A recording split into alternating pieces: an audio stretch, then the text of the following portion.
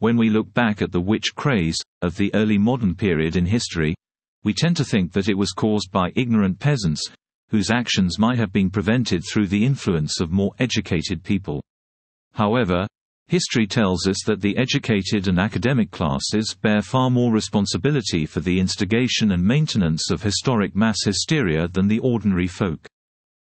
That statement is not for 1 second seeking to absolve the ordinary folk of blame, as they have been the primary source for several mass hysterias over the centuries. Rather, history shows us that even a good education provided no protection from irrational behavior, and that academics are just as prone to believe in nonsense as the rest of us. Furthermore, many of the so-called intelligentsia engaged in deception of the public and sold complete balderdash to the masses as if it was genuine scholarship. As history repeats itself, bogus scholarship is again evident in Ireland's 21st-century witch craze. Ireland's latest witch craze began in 2010 with false accusations that the women who ran a Protestant refuge for single mothers and their infants were in fact not only neglecting the infants, but starving them to death.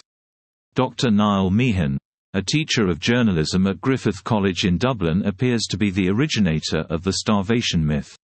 He incompetently interpreted the use of the medical term marasmus, used on a small number of death certificates, and above-average infant mortality rates, as evidence of abuse. A case in point is in this newspaper article, where Meehan helpfully informs his readers that marasmus or marasmic was in fact another name for starvation. As we encountered in part 1 of this series, the claim is false, and due to ignorance. Meehan can be described as an activist and has made many representations to politicians and to the public, through letters and articles published in the media. After one such meeting with the Minister of Education in 2011, a few politicians became convinced that starvation of infants had taken place at the Bethany home. That can be evidenced in a statement made by Mary Lou MacDonald during an Irish parliamentary debate in June 2012. In 1939, the government's Deputy Chief Medical Officer refuted damning public and health inspectorate concerns in regard to the standards of care at Bethany home, on the basis of a barbaric belief that it was normal for children of unmarried mothers to suffer from starvation. Meehan is quite clearly not a historian, nor an impartial observer, and is clueless of vintage medicine and reporting. Moreover, there is plenty of evidence in this and in his other writings to signify the presence of Irish self-loathing. More about that later. Almost to the day, and 2 years after Mary Lou MacDonald's scurrilous attack on the deceased Dr. Winslow Sterling Berry, Alison O'Reilly published an article on the Tuam Children's Home in a British gutter publication. In the aftermath, the world's press went wild with allegations that children were not only starved to death at Tuam too, but to hide the crime, their bodies were dumped in a septic tank. This time, the alleged perpetrators were Catholic women. The only difference is that anti-Catholic sentiment will travel further and faster in Protestant dominions than anti-Protestant sentiment. The net result was the witch craze exploded into its maximum frenzy, and any semblance of the voice of reason was trampled under the noisy hooves of the stampeding herd. All kinds of fantasists, compo seekers, social climbers, political fools, gobshite journalists and communists, along with the full menagerie of cloven-hooved leprechauns, stepped forward to outdo one another with increasingly ludicrous tales of abuse. It was as if the Irish government had advertised for the position of Witchfinder General and got a tsunami of applications. One applicant, Dr. Sarah Ann Buckley, got so excited that she wrote what must be the most incompetent history article ever to emerge from a university, anywhere in the world.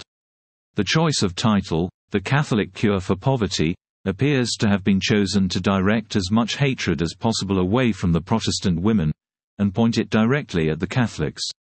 Furthermore, and despite the title, the main thrust of the article is a deranged attack on the Irish political establishment. Such invective articles are common in Ireland, but tend to be written by people whose education in Irish history is defective and learnt mostly from the local bar stool bore. In one example of the many false claims made in the article, she wrote that the Irish constitution prevented women from doing work unsuited to their sex. That's a blundering and total fabrication. The relevant section of the constitution reads, in Article 45, Section 4.2, the Constitution of Ireland states, the state shall endeavour to ensure that the strength and health of workers, men and women, and the tender age of children shall not be abused, and that citizens shall not be forced by economic necessity to enter avocations unsuited to their sex, age or strength. To interpret this passage as a ban on women working in certain occupations takes a very special kind of ineptitude. An ineptitude compounded with many more academically incompetent claims. For example, she informs her readers that, the 1931 Carrigan report revealed abuse was rampant in Irish institutions. Nowhere in the Carrigan report does it say any such thing.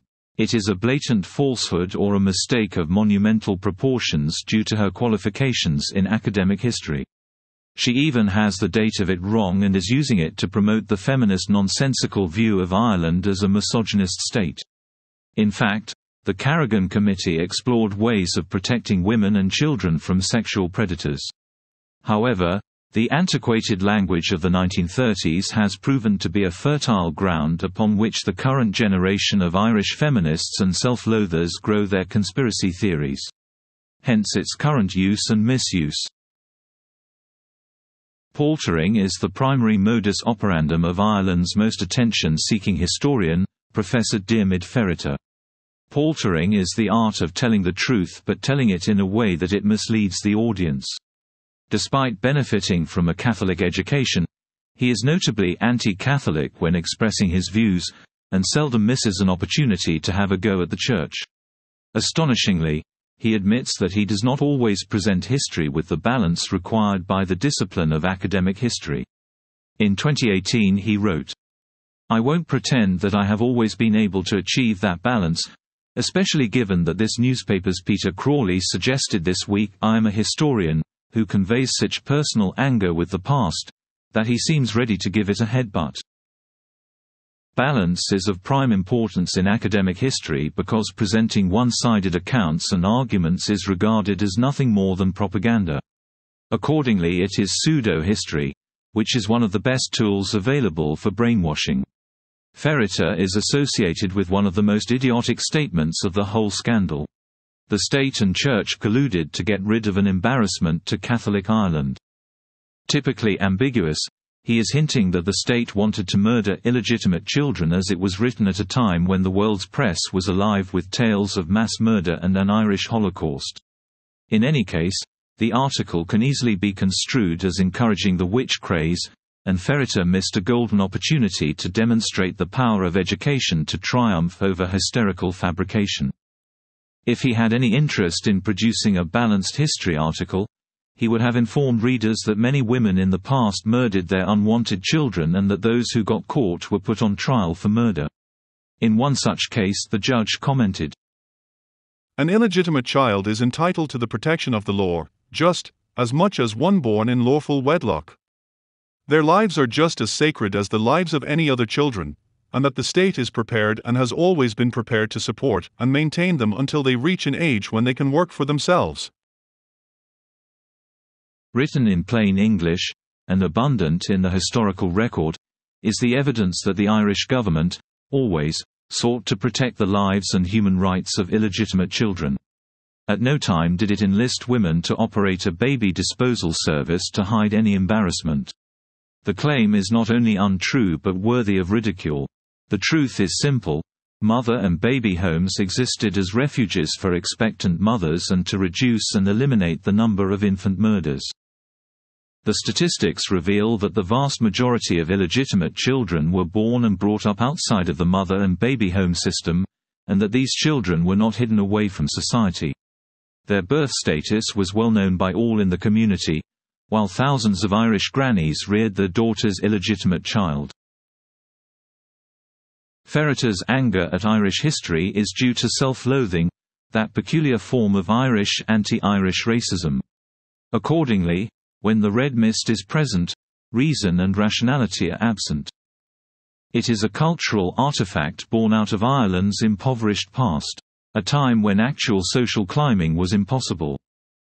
Scientific research has shown that in many cases when a person feels inferior to others, they may attempt to overcompensate for their perceived deficiency by behaving in an excessively competitive manner, or by acting aggressively toward others.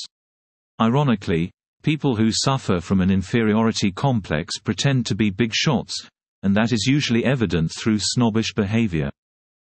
Mostly, sufferers take out a bank loan, or lease a big car, but when financial circumstances do not allow for such comforts, sneering and begrudgery become the psychological equivalent of being seen in a Mercedes-Benz.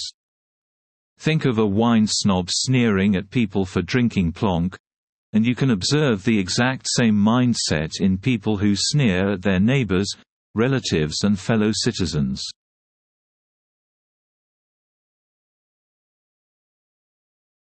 Putting other people down is a national pastime in Ireland. It creates a sense of warm psychological comfort, that is supreme to the cold comfort of reason.